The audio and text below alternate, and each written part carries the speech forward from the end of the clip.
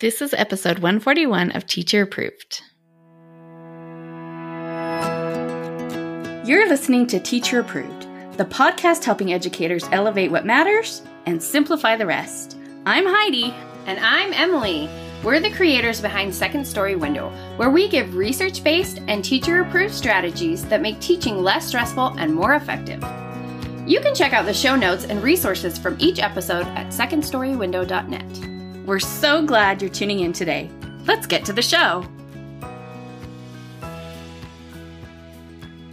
Hey there! Thanks for joining us today.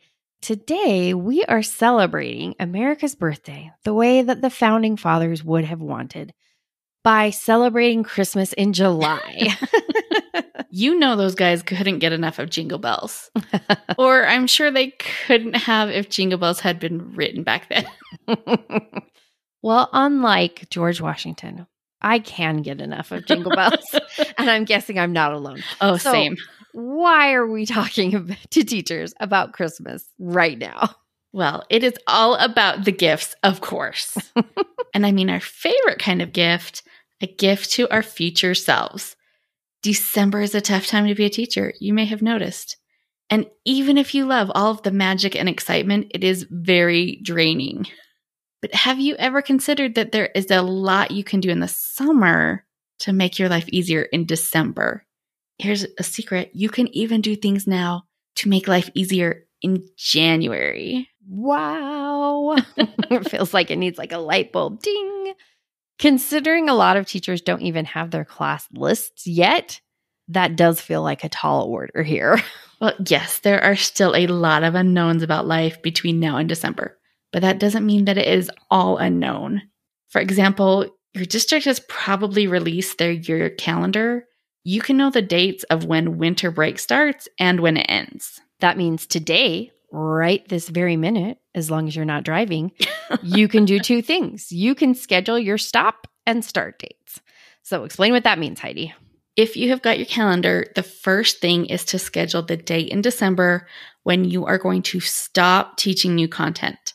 So using our local district as an example, they have a half day on Friday, December 20th. That's the last day before the break. I'm guessing it's going to be party time. Wednesday and Thursday of that week are not going to be particularly productive. So if I were the teacher, I definitely would not want to teach new content on those days. But then what about Monday and Tuesday? This is where it can be tricky. If I take off Monday and Tuesday from covering new content, that means the last day I'm teaching new lessons is Friday, December 13th. And that feels really early. However, there's no way I can effectively cover a full weekly unit on that last week of school. I'd just end up reteaching everything in January anyway. So I think if it were me, I would schedule my stop new content date as December 13th. That means I have covered my math units for the month, my phonics content, all of that. But I'm going to use the Monday and the Tuesday of that week as my backup buffer days. If I get behind on my pacing guide, I've got some room to catch up. But if I stay on track, we can switch to review and I won't have to worry about new lessons that week at all. Okay, so December 13th is your stop date. What's your start date? So looking at that calendar, teachers go back January 6th, but the kids don't go back until Tuesday, January 7th. The first day back, whenever that happens to be, is your second first day of school. And I like to use that day to revisit my procedures, reconnect as a class, and just kind of gently ease everyone back into school life. Yeah. So I have to decide, is my class going to be ready to get back to normal on that Wednesday? And even if they are, do I want to be starting content in the middle of a week? Yeah, it is a lot to figure out. I think the biggest question is whether or not you'll get behind if you wait. Yeah, math has a pretty strict pacing guide, I think, for most teachers. Getting behind there will really cause headaches down the road, especially if I get behind the rest of my team. So maybe my official completely back to normal start date is January 13th. But I use that Wednesday, Thursday, and Friday to just start adding pieces back into our day. It's crazy to think that we won't have a normal school day from December 13th to January 13th. But if you've taught before, you know that even if you're planning normal school days during that time, they won't end up being normal. Right. And then you just end up giving yourself extra stress trying to cram a normal day's worth of lessons into a space that is not normal at all. So, what can teachers do on those loosey-goosey days when they're not covering regular content, but they also don't want a bunch of extra planning to do? Well, this just happens to be another gift you can give your December self, and that is to start creating an idea bank of independent activities that your students can do. Academic games that they would enjoy playing, content to review, centers they could revisit, educational movies to watch, and our two favorites, work packets and festive breaks. If we asked you to plan your first week of December lessons right now, that would be impossible. You might have a good idea of what you need to cover that week based on your pacing guides, but it's impossible to know if your class will really be ready for those lessons at that point. But because we're talking about activities that don't need to follow a sequence, you can still plan and even prep a lot of things right now. If this seems like a lot to keep track of, don't worry, we have a gift for you. And this is a gift you can use right now. You don't even have to wait until December. We have made for you a December teacher survival guide. And as a Christmas in July present, we have made it free for you. Head to secondstorywindow.net/December planner. But here's a little hint. Jump on it right now because it might not be free anymore come November. So Heidi, tell us about this kit that you have spent so much time working on for our lovely listeners. I would love to. I am actually so excited about this. So it is all in Google Sheets so that it is completely editable. It starts with an overview of the 3 keys to thriving in December, which are have the right mindset, use the right tools, and make the right plans. And all of that is broken down in it. Then there are pages to list your behavior expectations so you can review them with your squirrely December students. Plus, we added something I'm really excited about, a reward system planner. Our regular management plans usually need a little boost in December, and introducing a reward system can be a great way to keep kids engaged. This planner walks you through everything you need to consider before launching rewards with your class. And we also added a thank you list so you can keep track of gifts from your students. That part doesn't really have much to do with teaching, but it seemed like it fit there. And of course, there are calendars and scheduling pages. I especially love that the schedules help you plan your pockets of prep time. And if you don't know what pockets of prep TM are, keep listening for a replay of episode 107 where we explain all about them. Pockets of prep will be your new favorite thing. And we also included calendars and schedule pages for January as well as December. So you can not only plan your December activities, but you, today in the middle of July, can start planning your first days back in January. I mean, maybe wait till the 4th of July barbecue is over, but then we're doing all December all the time. If you want to get some school stuff done, but don't want to feel like you have to fully commit to being in back to school mode, starting with your December prep can be a great way to check some things off your list without having to dive all the way back into school. Oh, one thing I forgot to mention are the idea banks. We have one for December and one for January, so you can start rounding up ideas for meaningful activities to fill your schedule. Plus, we've got some activities that you'll definitely want to add to your idea banks. We put together a mega bundle of all our Christmas resources for an awesome discount. Plus, it's on a super sale right now for our Christmas in July celebration. So you can grab this bundle at the link in our show notes. Definitely take advantage of that sale now and think of how ahead your future self will be. That's such a gift. And make sure to keep listening to the replay from episode 107, where we share all the details on how to get your planning done without having to do extra work. It's that time of year when we think a lot about gifts. But instead of adding something to your shopping list, we're going to talk about our favorite kind of gift, a gift to your future self. And bonus, you don't even have to wrap it. So really, this is a win all around. And what is this winning gift to yourself? Well, it is the gift of having your first January lessons planned and prepped before you go on winter break. It may sound tricky to add extra work on top of the work overload you're already managing, but we're breaking it down into some clear steps to help you find some pockets of time for getting it all done. To pull this off, there are 4 main steps. First, you need to finish teaching your December content. Second, make a plan for filling the remaining days in meaningful, easy ways. Third, plan your first January lessons. And fourth, purposefully create small pockets of time to prep those January lessons. So let's start by discussing the first step. Finish teaching your December content. Emily, tell us more about this. Well, there's a point in December where it becomes futile to introduce anything new. We all know this moment. It just hits you. The kids are too hyper to focus. Kids will be absent because they're sick or traveling, and we're headed into a break. And so kids are going to forget.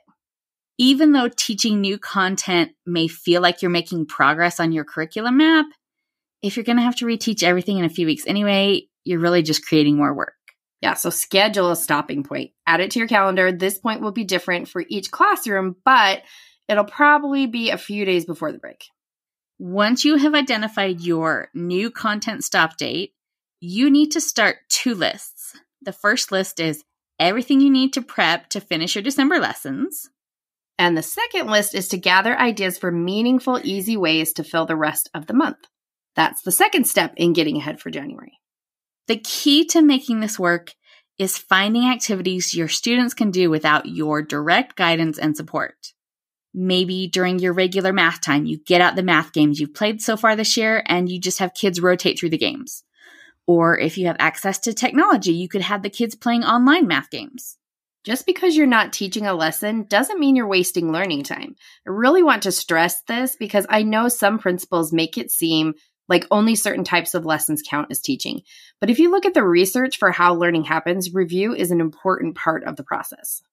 So if you are scheduling review time, you're not shortchanging the kids. You are strengthening the neuronal networks the brain needs to retrieve information from long-term memory and move it to working memory. Yeah, feel free to drop that knowledge bomb on your admin if you get any pushback. Or, you could just send us their email address because we would love to chat with them about retrieval practice. We do love retrieval practice. And one of our favorite ways to incorporate retrieval practice is with a work packet. Woo woo, yes, it's exciting. It doesn't sound exciting, but it is. I know, a work packet does sound like a bummer. But I swear my kids really did enjoy work packets. I have analyzed this to try and figure out why. Maybe it was because I let them have free choice about the order they worked on the pages so that they, some of them could do the fun stuff first and some of them savored it and saved it. Or maybe it was because I used a fun theme. I don't know the reason, but they would genuinely cheer when I handed them out. I know my kids always liked them too. But maybe it's because we use them strategically and we don't overuse them. So maybe that was part of it. So to make a packet, we would just gather a mix of math and language arts pages. Plus a few just for fun pages like word searches or mazes. And then we like to reduce each page to half size and copy 4 worksheets on each sheet of paper. I usually plan about 45 minutes to an hour of work time in the morning, and then I have the students keep their packets at their desks as a fast finisher for that day. To fill that much time, I aimed for about 16 worksheets. You could do 12, but it won't fill as much time, and 20 seems like a lot. Better to have too much than not enough. Yes, absolutely. So maybe I would end up with 6 math review pages, 6 language arts pages, and maybe 4 fun pages.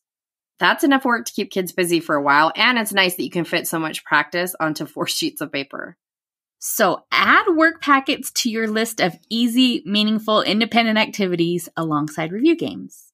And another thing to add is movies. Now, I don't mean full-length films, but a 25-minute PBS video can be very informative for your students, plus it gives you a little break.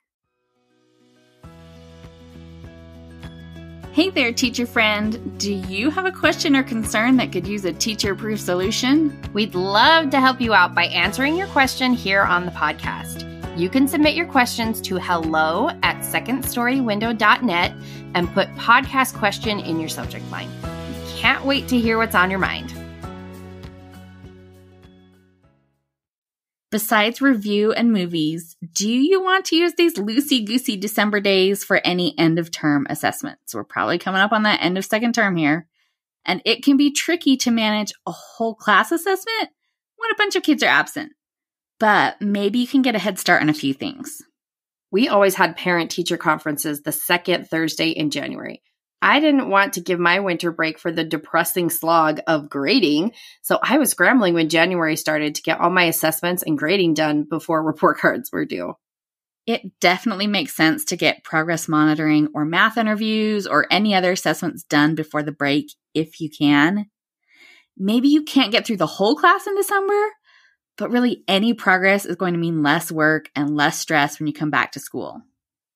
Once you've got a list for what to prep for your December content and assessments and a list of easy, meaningful activities, it's time for step 3, plan your first January lessons. To start with, let's just figure out your first day back. How much of your regular routine are you going to dive into? You definitely want to get things back on track after that big December disruption. But before you launch all your new units, make sure to schedule time to review your procedures and routines. Your first day back after winter break is like your second first day of school. So make sure you're setting yourself up for smooth sailing by revisiting all of your wonderful procedures. If you want some support doing that, we have a digital product to help you. It's a set of Google Slides, and there are different color combinations to keep things interesting, but all the slides are the same. We tried to make this as teacher-friendly as possible. All you have to do is type the name of a procedure you want to review with your class, and then you have your class rate how well they usually follow directions with that procedure from a 1 to 5. So let's say they give themselves a 4. You just click 4 times and 4 stars appear. Then on the next slide, you have a class discussion about what they can do better and what they need to stop doing. And if you have some real trouble spots, you can pull up the Tell, Try, Tally, Talk slides from the beginning of the year and reteach your procedures step by step. If students understand that you really expect them to do what you say, the battles to get them to follow directions will be greatly minimized. We will link to both the procedure review slides and the Tell, Try, Tally, Talk slides in the show notes so you can add them to your January plans. Besides procedure review, what else do you want to do on your first day back?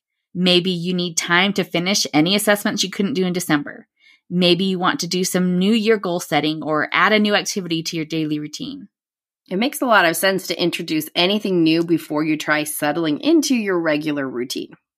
Once you have a schedule for your first day back, consider how much of January you want to prep in advance. Yeah, maybe you just want to get a couple days prepped so you don't feel like you have to work over your break.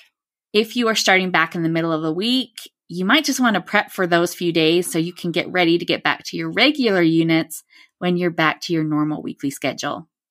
Even if you don't want to prep much of January in advance, I would strongly urge you to plan and prep at least your first day back.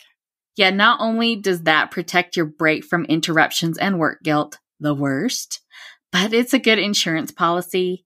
If you're sick or a flight is delayed or something else happens so that you need a sub, you will have the relief of knowing everything is ready to go instead of sending frantic emails to your coworkers.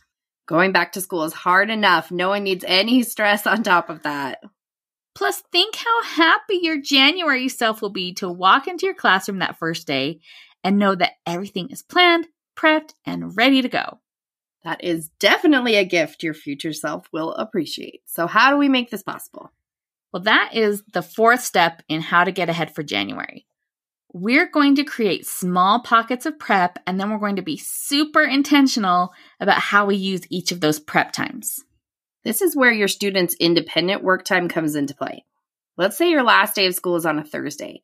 That day is going to be full of partying, so you want to use Monday, Tuesday, and Wednesday for extra prep. If I were still teaching 2nd grade, my schedule would go something like this.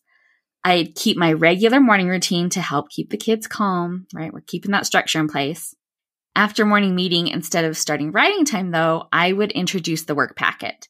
I'd have the kids work on that until morning recess, which means I just gave myself a 45-minute prep time. After recess, we would do 30 minutes of math review games, and that's 30 minutes I can work. Obviously, while the kids are working, you can't be up in the workroom cutting construction paper. But there's a lot you can do in your class while still keeping an eye on what the kids are doing. Before lunch, maybe we want to mix things up and do a festive break. Maybe I'd read them a story or have them make a 3D gingerbread man picture from our festive break set. Most of our Christmas festive break activities can be done independently. So bonus, once the kids get started, I could be working at my desk. The nice thing about starting the packet in the morning is that I already introduced all of the pages, and so it makes it a handy fast finisher all day. The kids can work on it for a few minutes before lunch if you have some time to fill after they make their pictures. And that is a bonus. After lunch, the second grades had planning time when I could go work in the workroom for a bit. When the kids got back, we'd do a lesson or activity together, and then we could do our regular reading time and center rotations. Except I wouldn't have work with the teachers, one of the centers. I would be using that time to grade or prep or plan. Or you could still have small groups during centers and use that time for assessments with the kids in the group. Either way, you're getting ahead, and that's what we're after right now. After reading in centers, we could do an activity together, or maybe I'd show Wild Kratts Creature Christmas. It's on Amazon and it's 50 minutes, so we could watch it over a couple of days, and that way they're getting in a little bit of science as well. And, then we would just wrap up the day as normal. And that's pretty good. The kids were engaged in learning activities the whole day, and you managed to claim more than 2 hours to get your own work done. You wouldn't want every day to look like that, but it's a pretty good system for a few days, especially right before break. Think of how much you can accomplish with 2 extra hours of prep. The key to maximizing that extra time is knowing exactly what you need to get done. Go back to those lists we mentioned at the beginning. You want a list of everything you still need to prep for your December lessons and everything you need to prep for your meaningful time fillers. And now let's add some more lists. We love lists. And that's a good thing because we want a list of what you need ready in January. So think about the copies to make, slides to prep, books to pull, centers to organize, assessments to give, grades to enter, all the fun stuff. And don't forget your room. What does it need to be January ready? This is especially important if you have conferences coming up. What seasonal stuff needs to be switched out? What needs to be tidied? Do you need to switch the calendar or class jobs or bulletin boards or your seating arrangement? Start a list of everything your room needs. Okay, these lists might start looking a little overwhelming, so let's tame them a bit. We want to save time by batching similar tasks at the same time. Making all your copies at once is much more efficient than making 5 trips to the workroom. Although the workroom was across the hall from my room, so it was pretty quick for me to make a trip. That was lucky. I had to trek up to the front of the school. I know yours was far away. Mine was so close. I could run right in there real quick. But for most people, it's probably pretty far. So look at which of your tasks can be done together. At this point, you might want to regroup your lists. Make a list for all of your copies. Make a list for all of your reading group prep. Make a list of all of the books you need to gather. Make a list of all the grades you need to enter. And it's okay if you have a few outliers. Those can be their own list. Once you've grouped your tasks, start assigning them to one of your prep times. Maybe before school on Monday is the time for gathering books.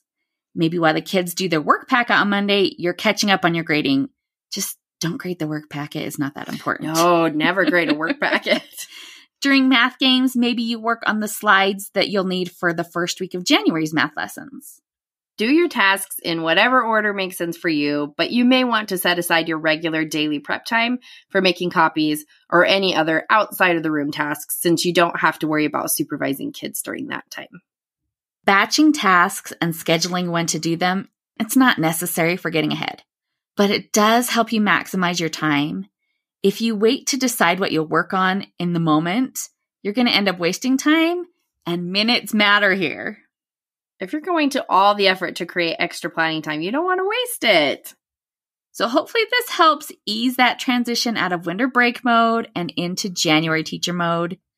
Decide when you'll stop teaching new December content. Then make a plan for filling the remaining days in meaningful, easy ways and plan your first January lessons. And use your students' independent work time to create small pockets of prep time so you can get ahead for the new year. Do you have any tips for planning ahead for January? Come join the conversation in our Teacher Approved Facebook group. That's it for today's episode. Grab our freebie December survival guide while it is still a freebie and get started on your end of December, early January plans now. And don't miss the super sale on all our Christmas resources for the Christmas in July celebration. All the links are in the show notes.